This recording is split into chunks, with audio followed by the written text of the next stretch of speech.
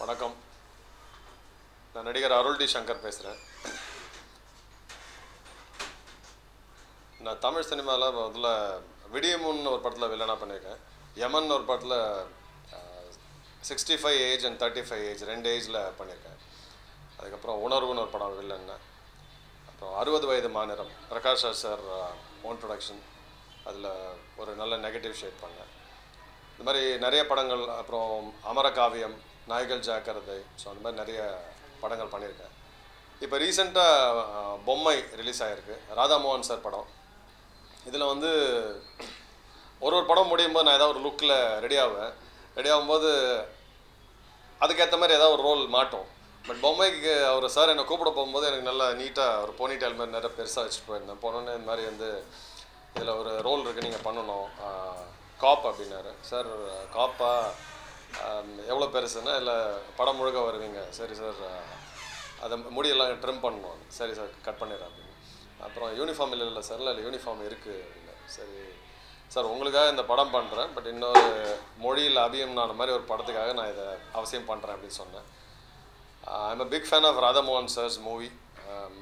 அவர் வந்து அவரோட ஒர்க் பண்ணும்போது ரொம்ப it was like is, plus ரொம்ப அட்மையர் பண்ணுவேன். அவர் அப்படியே எனாக்ட் பண்ணி காட்டும்போது நம்ம அப்படியே இதை காப்பி பண்ணால் போதும். எனக்கு ரொம்ப பிடிச்சிருந்து. பொம்மையில் எனக்கு கொடுக்கப்பட்ட ஸ்பேஸ், அதை நான் கரெக்டாக பிடிக்கணும்னு ட்ரை பண்ணேன். Coming to surya sir. surya sir வந்து இந்த படத்தில் ஒரு 2 சீன் மெயினாக எதிரில் நடக்கும். ஒரு சீன் வந்து அந்த டேபிளில் எதிரில் உட்காந்துருப்பார். அதில் பார்த்தீங்கன்னா அந்த ஒரு டயலாக் பேசி ஆரம்பித்தார். வெளியில் பயங்கர சவுண்டு கேட்டது.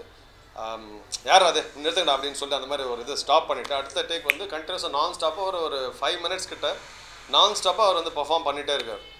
வேறு லெவலில் இருந்தது, லைக் ரியலி கூஸ் பம்ப். இதை தாண்டி கிளைமேக்ஸில் வந்து லைக் நான் வந்து வெயில் நாளில் சுடுதண்ணியில் குளிக்கிற ஆள். ஊட்டிக்கு எங்கன்னா போனேன்னா ஹோட்டலில் ஸ்டே பண்ணும்போது ரிசப்ஷனில் வந்து ஃபோட்டோலாம் காட்டுவோம், நீங்கள் ஆக்டரா சார் அப்படின்னு. அதில் தம்பி சுடுதண்ணிக்காக செட்டிங் பண்ணுவேன், போனால் சுடுதண்ணி வரணும் அப்படின்ட்டு.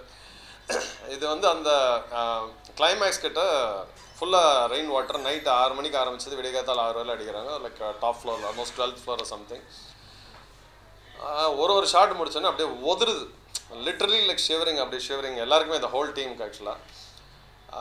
surya சார் வந்து ஃபுல் அந்த தண்ணி அடிச்சு பட்டன்லாம் ஓப்பன் ஆகிடுச்சு. 2 பட்டன் தான் பாட்டமில் போட்டு சார் சார் போகலாம் சார், அப்படியே லைக் ஒரு dedication to the core. I'm very happy. And அவரோட நான் ஸ்க்ரீன் ஷேர் பண்ணது, அவர் எனக்கு ஸ்பேஸ் கொடுத்தது. லாஸ்ட்டாக சொன்னார், நம்ம நிச்சயமாக இன்னும் 2-3 இதில் ஒன்றா ஒர்க் பண்ணோம் அப்படின்ட்டு. பொம்மை was a very good experience for me. என்னோடய அப்கமிங் மூவிஸ் வந்து சில இதெல்லாம் அன்னேம்டு நிறையா இருக்குது. இப்போ அடுத்த நான் பண்ணிட்டுற மூவிஸ்லாம் பார்த்தீங்கன்னா வந்து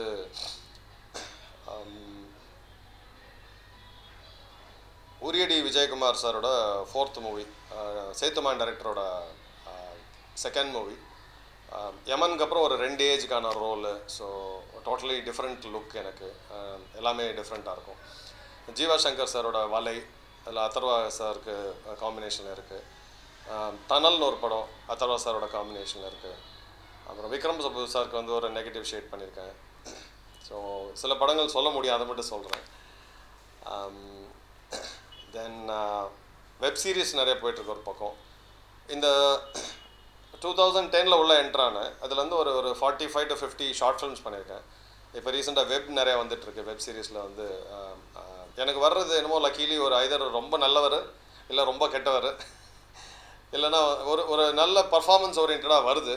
அதுவல்ல காட்ஸ் கிரேஸ், கலைத்தாயோட டச்சால் நமக்கு அந்த மாதிரி வந்துக்கிட்டு இருக்கு. ஒன்றுமே ஒரு லுக்கில் இருக்கிறதுனால நான் ஐ தாட் லைக் ஓகே, நம்ம கொஞ்சம் சொல்லுவோம் இதை, ஏன்னா இது நான் தான், இவரை தெரியுமே இது நீங்கள் தானே அப்படின்ற அளவுக்கு டைரக்டர்ஸ் என்ன கொஞ்சம் எனக்குள்ளே ஏதோ வேறு சில விஷயங்களை எடுத்து அவங்க கொடுக்குறாங்க. இப்போ ரீசெண்டாக நக்குல் சாரோட ஒன்று பண்ணிகிட்ருக்கேன். அது டோட்டலாக க்ரைம் த்ரில்லர். ஆக்சுவலாக ரொம்ப ரொம்ப நல்ல ஷேப்பப் ஆகிட்டு வந்துட்டுருக்கு.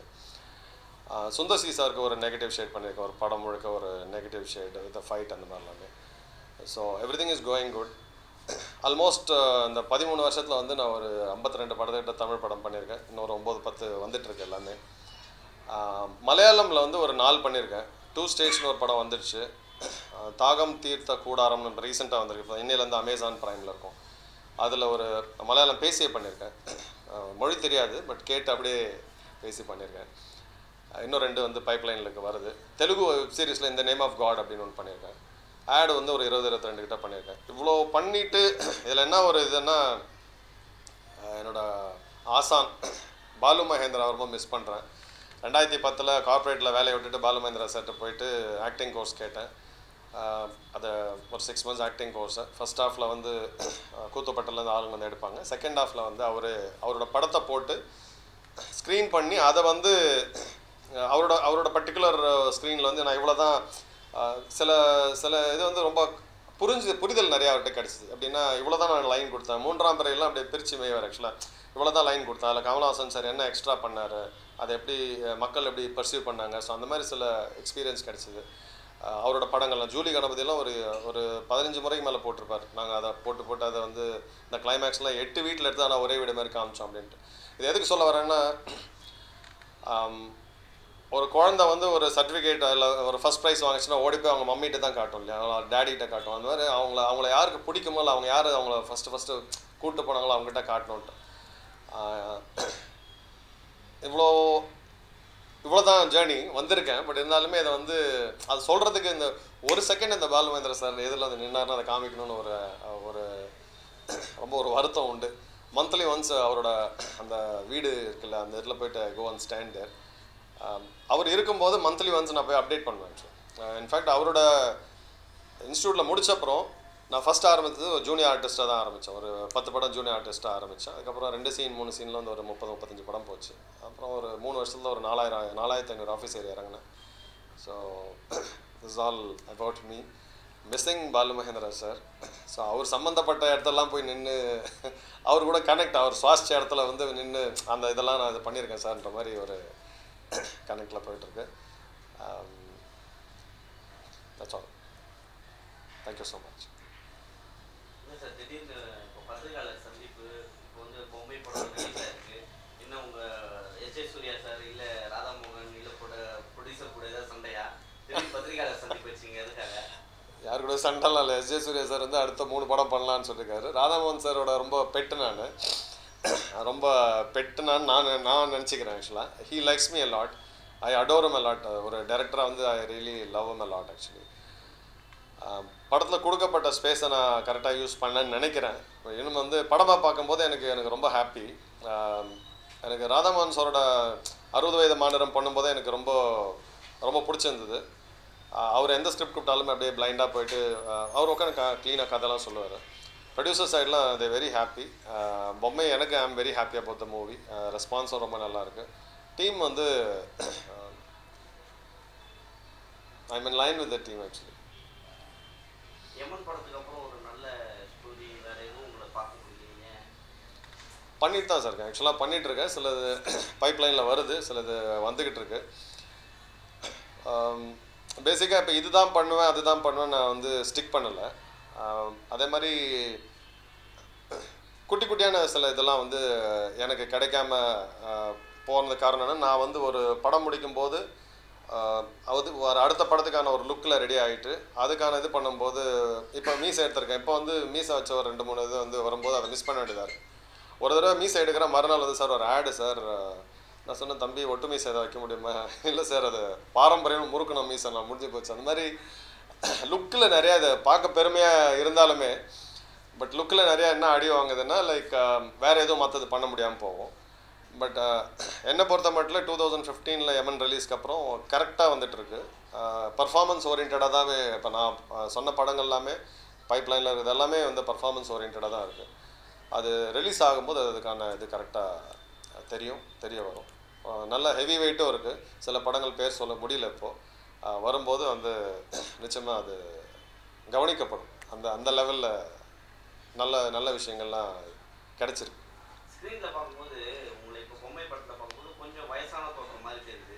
ஆனால் இப்போ நேரில் பார்க்கும்போது கொஞ்சம் எக்ஸசைஸ் ஜிம்முக்கு போய் வந்திருக்க பாடி மாதிரி தெரியுது. எப்படி தெரில சார். அது சில படத்துக்கு நான் கொஞ்சம் எஃபர்ட் போட்டு மாற்றுறேன், சிலதுக்கு அது தானாக மாறுது. அது எனக்கு புரியல. அது நீங்கள் சொல்கிறது வந்து எனக்கு அது க்ரெடிட்டாக எடுத்துக்கிறேன். அது அப்படி தான். அது சில I don't know, it's a blessing. சில பேருக்கு அது உட்காருதுன்னு நினைக்கிறேன். எல்லாமே எல்லாருக்கும் செட் ஆகிறது வாய்ப்பு இல்லை தான். பட் எனக்கு வந்து சிலது உட்காருதுன்னு நினைக்கிறேன். அது மட்டும் அது பார்க்க அது கரெக்டாக இருக்குது அப்படின்னு நினைக்கிறேன். யமன் ஃபார் எக்ஸாம்பிள் அதில் வந்து நான் நிறைய மெனக்கெட்டேன் சார். லைக் அந்த படத்தில் பார்த்தீங்கன்னா ஒன்றும் தெரியாது. டைரக்டர் தொப்பை போட முடியுமான்னு கேட்டார். 6 கிலோ தொப்பை போட்டேன். 6 கிலோ தொப்பை போட்டு நானும் ஜீவா சங்கர் சாரும் ரொம்ப கம்யூனிகேட் பண்ண மாட்டோம். அவர் அதை போடுங்க ஃபோட்டோ அனுப்புங்கன்னு அனுப்பிச்சேன். திரும்ப அவர் ஒன்றும் சொல்லவே இல்லை. 3 months அந்த தொப்பையோடு சுற்றிட்டுருக்கேன். அப்புறம் 3rd month வந்து இல்லை அருள் அதை தொப்பை எடுத்துருங்கன்றார். அப்புறம் எடுத்து பேக் கொண்டு வந்தேன். அந்த பிக்லாம் இருக்குது, அந்த ஓல்டு லுக்கில் பேக்கில் கொண்டு வந்திருப்பேன். அப்புறம் லேட்டராக சொல்கிறாரு, உங்கள் கழுத்தில் வந்து சதவிழலை, வெறும் வயிறு மட்டும்தான் வந்து, அதனால தான் வந்து அந்த வேணான்னு சொல்லிட்டேன். இந்த 2 ஏஜுக்கான டெஸ்ட் பண்ணாங்க ஆக்சுவலாக. ஸோ அந்த யமனில் அந்த ஓல்டு லுக்கில் நான் வந்து அந்த ஓல்டு லுக் இன்னும் ஒரிஜினலாக வரணுன்றதுக்காக ஒரு 7 முறை திருப்பதி நடந்திருக்கேன், குளத்தூர்லேருந்து மேல் திருப்பதி வரைக்கும். ஸோ தட் அந்த ஸ்கின்லாம் ஒட்டி போய் வாட்டர் ட்ரைன் ஆகி அந்த பார்த்திங்கன்னா ஃபுல்லாக இந்த எலும்புலாம் தெரியும் ஆக்சுவலாக. அந்த ஓல்டு அந்த சாவடிக்கு இதை எடுத்துகிட்டு யங்குக்கு வந்து ஒரு நாள் தான் கேப் கிடச்சி. மறுநாள் ஷேவ் பண்ணிட்டு வர விஜய் ஆண்டனி சார் யூஸ்லாம் வந்தாருன்னா எப்படி இருக்கீங்க அப்படின்லாம் பேசுவார். அது நீங்கள் பார்த்துட்டு கண்டுக்காமல் போயிட்டார் ஆக்சுவலாக. பட் அப்புறமா வந்து நீங்கள் தானே அது அடையாளமே தெரில. டோட்டலாக முடி வெட்டதுக்கே 3 hours ஆச்சு. ஸோ சில விஷயங்களை நம்ம வந்து மெனக்கெடும் போது அதுக்கான மைலேஜ் கிடைக்குது. இன்னும் சில பேருக்கு தெரியாமையும் போகுது. சில இடத்துல பார்த்துட்டு நீங்கள் தான் இவரை தெரியும், ஆனால் இது நீங்கள் தான் தெரியாது அந்த மாதிரி. ஸோ அது ஒரு பிளெஸ்ஸிங். So it's happening. அது சிலது கொஞ்சம் என் கையில் இருக்குது, கொஞ்சம் என் கையில் இல்லை. அது தானாக நடக்குது ஆக்சுவலாக. சார் இப்போ நீங்கள் மெனக்கெட்டதாக சொல்லுவீங்க, அது ஆக்டிங் வைஸு பர்ஃபார்ம் பண்ணுறீங்க எல்லாம் ஓகே. ஆனால் உங்கள் அந்த லுக் வைஸ் உங்களுக்கு தெரியாமல் போகுதுல்ல, அதை பற்றி ஃபீல் பண்ணிருக்கீங்க? இல்லை சார், நான் இது இப்படி தான் சார் நினைக்கிறேன். எப்படின்னா, ஒரு படம்ன்றது அது வரலாற்றில் பொறிக்கப்பட்ட பதிவு. என்றைக்கா இருந்தாலுமே இப்போ இன்றைக்கி கூட வந்து எம்ஜிஆர் படம் இதே கனி யாரும் பார்க்காம போகல. எல்லாம் எந்த படமாக இருந்தாலும் ஏதோ ஒரு படம்ன்றது நிச்சயமாக வந்து அது ஒரு திரும்ப பார்க்கப்படும், இல்லை பேசப்படும். ஏதோ ரெஃபரன்ஸ் இப்போ ஏதோ ஒரு படம் வந்துச்சுன்னா இல்லை அது மாதிரி இருக்குது, எங்கேயோ ஒரு இடத்துல அது லிங்க் ஆகுது ஆக்சுவலாக. ஸோ நான் என்ன நினைக்கிறேன்னா, இது எல்லாருமே வேலை பண்ண போகிறோம். எல்லாருமே ஒரு ஏஜுக்கு மேலே ரிட்டையர் ஆகி திரும்பி பார்க்கும்போது கார்ப்பரேட்டில் வேலையை விட்டு நான் வந்து பணம் மட்டுமே குறியாக வச்சு நம்ம இருக்கக்கூடாது. நம்ம பண்ணி என்னென்னலாம் பண்ணோம் திரும்பி பார்க்கும்போது நான் மாறுபட்ட கதாபாத்திரங்களை அதுக்கான கொஞ்சம் மெனக்கெடலாத நான் பண்ணியிருக்கணுன்றது.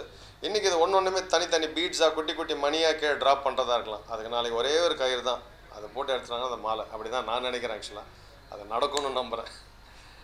இதில் கொஞ்சம் சின்ன பெருமை இருக்குது, நான் வந்து நிறைய வித்தியாசமாக பண்ணுறேன்னு. ஆனால் அதுக்கான ஃபினான்ஷியல் அடியும் இருக்குது. ஒன்று இது பண்ணும்போது கரெக்டாக இன்னொரு இதில் வந்து ஒரு பெரிய ரோல் சுத்தமாக இதுக்கு ஆப்போசிட்டாக வந்து ஐயோ இதனால் இப்போ கொஞ்சம் இல்லை நிறைய பேரை கூப்பிடும்போது சார் இப்போ என்ன லுக்கில் இருக்கீங்கன்னு தான் ஃபஸ்ட்டு கேட்குறாங்க. ஸோ அதுக்கு நான் தயாராக இருக்கிறேன்றது தான் வந்து நான் முன் வைக்கிறேன். கடைசி வரைக்கும் அப்படி தான் கொண்டு போகணுன்னு பார்க்குறேன். அதில் ஒரு சந்தோஷம் இருக்குது. ஸ்டீரியோ டைப்பாக வேணான்றதுனால தான் அது ரொம்ப தெளிவாக இருக்குது ஆக்சுவலாக. இன்னும் சில படங்கள்லாம் வந்து ஃபார் எக்ஸாம்பிள் சுரேஷ் சங்கையா சாரோட ஒரு 3rd மூவியில் அருப்புக்கோட்டை எம்எல்ஏவாக பண்ணுறேன்.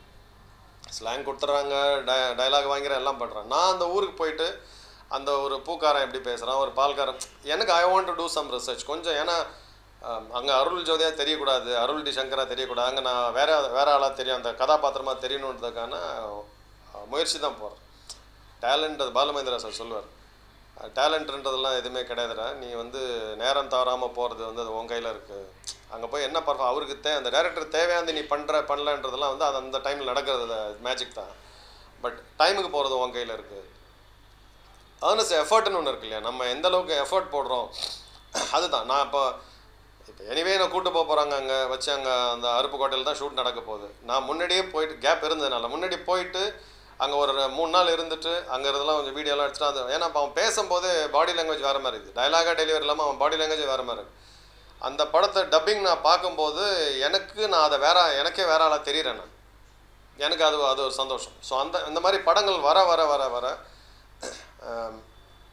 அதுக்கான இது இருக்குது. இன்னும் சொல்லுது இப்போ பேசிகிட்டு இருக்காங்க. அதில் வந்து ஒரு பேர் சொல்ல ஒரு 2013 பார்த்த ஒரு டைரக்டரை அவர் ஃபுல்லாக என்ன நோட்டீஸ் பண்ணியிருக்காரு.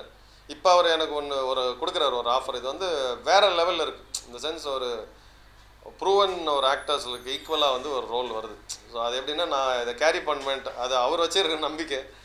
ஸோ பண்ணுவோம் சார். உழைப்பு மட்டும்தான், முயற்சி உழைப்பு இது 2 தான், எல்லாமே பண்ணுறது தான் அது. அதுதான் இதை நான் கவலைப்படல. நிச்சயமாக இது வந்து நாளைக்கு இது வந்து ஒரு கயிறு கோத்தா அது மாலை ஆகிடும்ன்ற மாதிரி பாலு மகேந்திரா பட்டத்துலேருந்து வருன்றீங்க. இன்னொரு உங்களை வந்து மக்கள் வந்து ஒரு ரெகக்னைஸ் இவர் தான் அப்படின்னு சொல்லி டக்குன்னு புரிஞ்சிக்க முடியலையே. ஒரு ஆக்டர் அப்படின்ற ஒரு பிரதிபலிக்கணும் காணும். அது இல்லாமல் எல்லாருமே வந்து இவ்வளோ வருஷமாக இருக்கீங்க, ஒரு பெரிய ஆக்டர் கூட பண்ணணும் அப்படின்னு ஏன் பண்ணுவாங்க. அந்த மாதிரி வாய்ப்புலாம் வருதா முதல்ல வந்து உள்ளே போனால் உங்கள் மக்கள் வந்து உங்களை பார்த்துட்டு இவர் தான் இப்போ ஆக்சுவலாக ஒருத்தர் நடந்து போகிறாருன்னா அவரை பார்த்து போண்டாமணி இவர் வந்து வடிவேலு அந்த மாதிரி சொல்லுவாங்க. அந்த மாதிரி உங்களை சொல்கிறாங்களா? ஏன்னா பெரிய பட்டத்துலேருந்து வந்துருக்கீங்க. இல்லை அதுதான் சார். நீங்கள் எது இப்போ கடலுக்குள்ளே போகிற மாதிரி தான் உங்களுக்கு திமிங்கலம் வேணுமா இல்லை ஓரத்தில் உட்காந்து நம்ம எறா பிடிக்கிறோமா, நம்ம என்ன நமக்கு என்ன வேணுன்ற ஒரு அஜெண்டா இருக்குல்ல. எனக்கு வந்து என்ன தெரியல, எனக்கு ஒரு சந்தோஷம். அப்போ நான் அந்த கதாபாத்திரமாக இருந்திருக்கேன்ற நான் நம்புகிறேன். ஸோ ரெக்கக்னிஷன்றதுன்னா நான் இப்போ எதுவுமே மாற்றாமல் அப்படியே ஒரு 10 படம் இப்போ 20 படம் பண்ணியிருந்தேன்னா ரெக்கக்னிஷன் ஈஸியாக கிடச்சிடும். ஏன்னா அதுக்கான ரோல் வரும், அதுக்கான ரெக்கக்னிஷன் வந்துடும். சொல்றது கரெக்ட் தான். கடலில் போனால் நீங்கள் எதை பிடிக்கணும்னு போகிறீங்க. திமிங்கலம் தெரிஞ்சால் திமிங்கலத்தை பிடிப்பீங்க, எறான் தெரிஞ்சால் தானே எறான் பிடிப்பீங்க. ஏதோ ஒன்று பிடிச்சின்னு வந்துட்டீங்கன்னா இல்லை அதுதான். இப்போ எனக்கு வந்து நான் என்னோட ஒரு இது கமர்ஷியல் படம் வந்து உங்களுக்கு வருதா இல்லை நீங்கள் அவாய்ட் பண்ணுறீங்களா? இல்லை நான் வந்து பெரிய படம் சின்ன படம் பெரிய ஹீரோ சின்ன ஹீரோலாம் உண்மையாக பார்க்கல. எனக்கு அதுக்கான பர்ஃபார்மிங் ஸ்கோப் இருந்ததுன்னா அதை நான் எடுத்துக்கிறேன். அது சின்ன படமாக இருக்கட்டும், அது சமயத்தில் சின்ன படமாக இருக்குது, சமயத்தில் பெரிய படமாக இருக்குது. நிறைய நான் 45 பண்ணியிருக்கேன்னா 40 கிட்ட என்னால் பண்ண முடியாமல் போயிருக்கு. அந்த 40 பண்ணியிருந்தேன்னா ஃபினான்ஷியலாக அதிகமாக வந்திருக்கலாம், அதை தாண்டி வெளியில் பட்டி தொட்டிலாம் தெரிஞ்சிருக்கலாம். எனக்கு தெரியுதுன்றது தெரிஞ்சு தீரும். பட் நம்ம செய்வோம். நம்ம பர்ஃபார்மன்ஸ் ஓரியன்டாக போனோம்னா பர்ஃபார்மன்ஸ் தான் பேசுகிற மொழி. நமக்கு வந்து ஐடென்டிட்டி வேணுமா பர்ஃபார்மன்ஸ் வேணுமான்னு பார்த்தா நான் பர்ஃபார்மன்ஸ் வேணும்னு நான் பார்க்குறேன். எனக்கு வந்து அதுக்கான மெனக்கெடல் அதுக்கான இதுதான், அந்த ரூட்டில் போகிறேன் நான். ஸோ என்ன தெரியணும் அப்படின்னு கேட்டால் நம்ம தெரியுறது அது வேறு ரூட். எனக்கு அப்படி வேணாம். ஒரு மச்சம் கூட வைக்காமல் வா தம்பி அப்படின்ட்டு ஒரு வில்லன்னு வாமா அப்படின்னு அப்பா எனக்கு அப்படி பண்ணுறது இஷ்டம் இல்லை. அந்த இன்னொரு படம் வரல படம், அந்த லுக்கெல்லாம் பார்த்தீங்கன்னா மிரண்டுருவீங்க. ஸோ அந்த மாதிரி சில அது பைப்லைனில் இருக்குது. ஸோ அந்த மாதிரி இந்த ரூட்டை நான் ஃபாலோ பண்ணுறேன். ஸோ மணின்றது வரும், ஆட்டோமேட்டிக்காக வரும். நம்ம வந்து என்னென்னா பர்ஃபார்மன்ஸ் ஓரியன்டாக அந்த கேரக்டருக்கு எவ்வளோக்கு எவ்வளோ ஒத்து போக முடியும். இப்போ ரீசெண்டாக ஒரு டைரக்டர் சார் பேசியிருக்காங்க. ஒரு பர்டிகுலர் எனக்கு தெரியாத ஒரு ஏரியா அது. ஸோ எனக்கு நான் அந்த இடத்துல போயிட்டு I want to twelve with them. ஒரு 10 நாள் அவங்களோட தங்கி அதுக்கு அந்த ஏதாவது கொஞ்சம் அந்த கண்டென்ட் அவங்க சொல்கிறத தாண்டி ஏதாவது கொஞ்சம் எடுக்க முடியுமா அப்படின்னு நான் பிளான் பண்ணுறேன். ஸோ இதில் வந்து கொஞ்சம் கால விரைய மாதிரி தெரியலாம். ஐடென்டிட்டின்றது ஒன்றும் இல்லை சார். இப்போ நாளைக்கு நம்ம படம் ஒன்று வருது, 10 இடத்துல பேனர் போஸ்ட் வச்சோம்னா ஒரு இப்போ 4 தடவை பார்த்தா அது யாருன்னு தெரிஞ்சிடும். நமக்கு அது கோலாக இல்லை. ஸோ அதனால் இந்த ரூட்டில் போகலாமே அப்படின்ட்டு வந்துட்டுருக்கேன். நிறைய பேர் பண்ணுறாங்க, நாமளும். இல்லை சார், அது சிம்பிள். சிலது வந்து இப்போ அதில் வந்து ஒரு நெகட்டிவ் ஷேடு வல்லான்னு பேர் வச்சுருக்காங்க. 2 வில்லனில் 1. படம் முழுக்க இருப்பேன், ஃபைட் இருக்குது, சேஸ் இருக்குது. ஸோ அது சில படத்தில் இருந்தால் சொல்ல முடியும். அதில் அந்த மாதிரி அதில் லுக்கெல்லாம் இல்லை. எல்லா படமே அப்படி வரல. சிலது வந்து இப்போ நான் என்ன லுக்கில் இருக்குன்னா அப்படியே சமயத்தில் மாட்டோம். அந்த மாதிரி ஒரு எக்ஸாம்பிள், இப்போது வெப் சீரிஸ் வந்து மாடர்ன் லெவலில் ஒரு ப்ரீஸ்டாக பண்ணேன். இப்போ ஒரு இந்த லுக்கில் கரண்ட்டாக வந்து இப்போ ஒன்று ப்ரீஸ்டாக பண்ணிகிட்ருக்கேன். அது வந்து ரொம்ப அந்த மாடர்ன் லெவலோட இது வேறு லெவல் ஆத்தென்டிக்காக அந்த சீன்ஸ்லாம் அப்படி மிரட்டுது. ஆக்சுவலாக அதில் நம்ம கரெக்டாக பண்ணாலே வேறு லெவலில் வந்துடும். இன்னும் பேர் வைக்கல அது ஆக்சுவலாக. ஸோ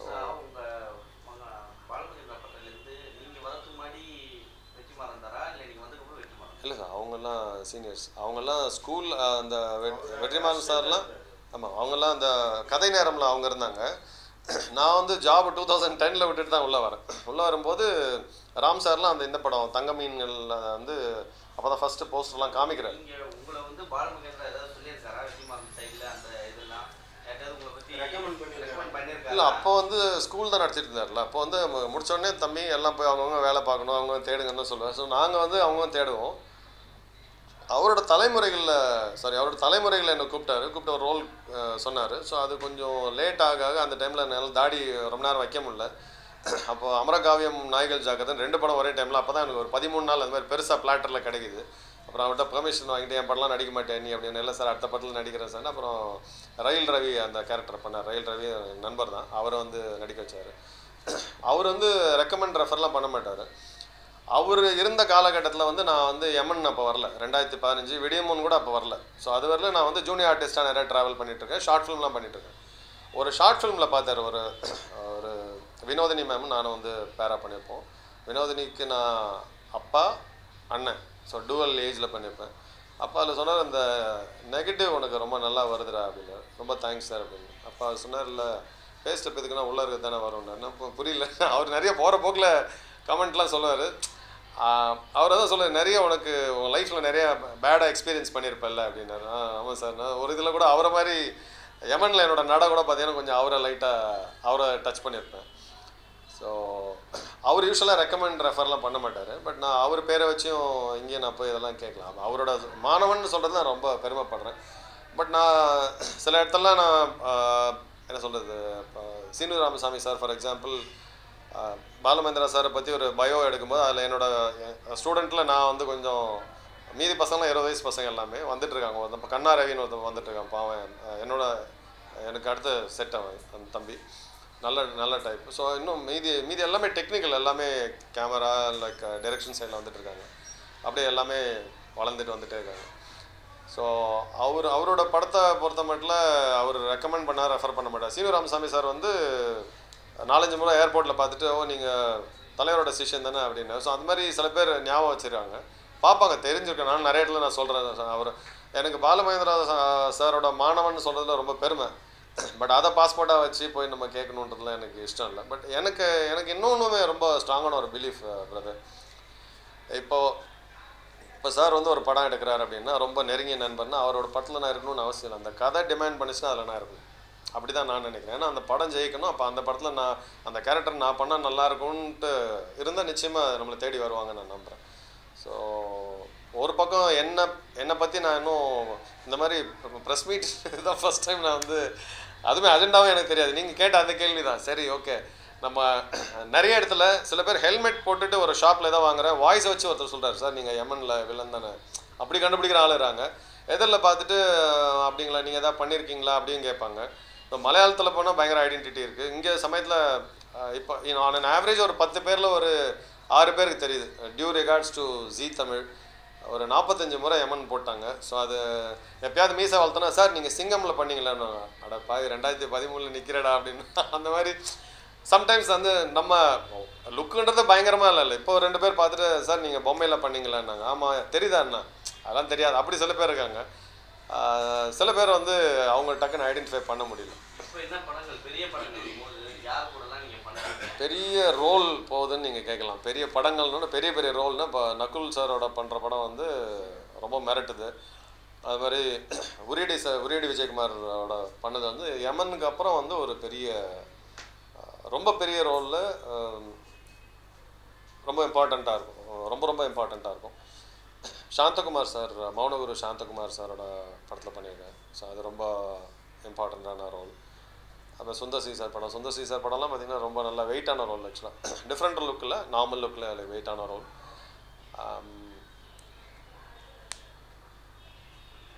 இன்னும் 2 இப்போ கரண்ட்டாக பேசிகிட்ருக்காங்க. ஸோ வில்லன் கேரக்டர் ரெண்டுமே பண்ணுறீங்களா? ஆமாம் சார். உங்களுக்கு ரொம்ப பிடிக்கும்? எனக்கு நெகட்டிவ் ஷேட்னா ரொம்ப பிடிக்கும். அதில் அவ்வளோ அலாதி பிரியம். இன்னும் நான் நினைக்கிற அளவுக்கான இது இன்னும் பர்ஃபார்ம் பண்ணுறதுக்கான இது வரும் அப்படின்னு நம்புகிறேன். இப்போ ஒரு படத்தில் வந்திருக்கு, பேர் சொல்ல விரும்பல இப்போது. ஸோ அதில் அப்படியே விட்டுட்டாங்க, நீங்கள் பண்ணுங்கன்ட்டு அப்படி விட்டாங்க. அதில் ரொம்ப இன்ட்ரெஸ்ட். அதில் உங்களுக்கு கமர்ஷியல் படம் ஒன்று வருது வச்சுங்க சார், டிப்பிக்கல் கமர்ஷியல் படம் பண்ணுவீங்களா? பண்ணுவேன் சார், பண்ணுவேன் நிச்சயமாக சார்.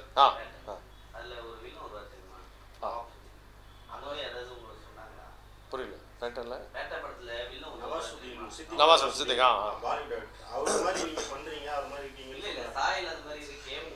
மீசை எடுத்தா அப்படி இருக்கா, மீசை வச்சா அப்படி இல்லைல்ல. மீசை ஒன்று ஒரு லுக்கில் இருக்கும். ஆக்சுவலாக நமக்கு இல்லை, எனக்கு ரிசம்பிளன்ஸ்லாம் இல்லை. ஆக்சுவலாக மீசை எடுத்தால் வேற ஒருத்தர் மாதிரி சொல்லுவாங்க. நீங்கள் யாரை தப்பாக சொல்கிறீங்க? ரஜினி சார் என்னஜி, நீங்கள் வேற ஒருத்தர், தலைவாசல் விஜய் சார் சொல்லுவாங்க. இந்த மவுத் போர்ஷன் வந்து தலைவாசல் விஜய் மாதிரின்னு சொல்லுவாங்க. பட் எனக்கு as a personal like everybody is டிஃப்ரெண்ட்ல. Sir எனக்கு தெரியல, அவங்களாம் பெரிய லெஜண்ட். நம்ம வந்துட்டுருக்கோம்ல, இன்னும் நிறைய உங்களை தேடி நிறைய வாய்ப்பு வருது. புது டேரக்டர் படம்லாம் பண்ணுறீங்க, நீங்கள் நிறைய வாய்ப்பு தேடி போய் கேட்டுருக்கீங்க, போய் கேட்டு படம் நடிக்கணும் அப்படின்னு சொல்லி? அந்த மாதிரி ஆமாம் சார். இப்போது கரண்ட்டாக நலன் இருக்கார்ல, கார்த்தி சார் படம் ஒன்று பண்ணிகிட்ருக்கேன். அதை சொல்ல மறந்துட்டேன் ப்ரோ. நலன் குமாரசாமி அவரோட படம் பண்ணிட்டு படம் பைப்லைனில் இருக்க கொஞ்சம் டக்கு டக்குன்னு ஞாபகம் இல்லை. ஸோ அதை பண்ணிகிட்ருக்கேன். அதில் Karthi sir combination, Sathyaraj sir combination. அது வந்து நலன் சாரை மீட் பண்ணுறதுக்கு நான் வந்து ஒரு 3 வருஷத்துக்கு முன்னாடி போயிருக்கேன், மறந்துட்டேன். போயிருக்கேன், அவரை பார்க்கல. எதாச்சும் அவர் வந்து அவங்க ஆஃபீஸ் வந்து கால் வந்து போய் பார்த்தேன். சார் இந்த மாதிரி வந்து அவர் சொன்ன வார்த்தை, I'm a big fan of your acting. நான் ஆடி போயிட்டேன் சார், உங்களை நேரில் ஒரு தடவை பார்க்கலாமான்னு பார்த்தா அது கிடைக்கல வாய்ப்பு. நீங்கள் வேறு என்னமோ இதெல்லாம் சொல்கிறீங்க. அந்த மாதிரி வந்து I am doing a role in this movie. But அந்த மாதிரி இது வரைக்கும் செல்வராகவன் சாரோட பண்ணியிருக்கேன் சார். செல்வராகவன் சாரோட அவங்க மாலை நேர மயக்கம் பண்ணியிருக்கேன். அவருக்கு நம்ம ரொம்ப பிடிச்சி அப்புறம் வந்து நானே வருவேனில் பண்ணேன். ஒரு சின்ன ரோல் தான், but I did that actually. Looking forward பெரிய தலைங்க, ப்ரூவ் பண்ண தலைங்கெல்லாம் பார்க்கணுன்னு. பட் ஆனால் நான் வந்து கேரக்டரை நோக்கி மட்டும் தான் சார் போகிறேன். புது டேரக்டரை ப்ரூவன் அப்கமிங் அதெல்லாம் இல்லை. எனக்கு வந்து எனக்கான ஸ்பேஸ், நான் என்னை பார்க்கணும், நான் என்ன பண்ணியிருக்கேன்றது படத்துக்கு வித்தியாசம் காட்டணுன்ற. Ton sir. Thank you so much. உங்கள் கேள்விக்கெல்லாம் நன்றி. உங்கள் கேள்விக்கு நன்றி. Thank you so much. Thanks for listening to me.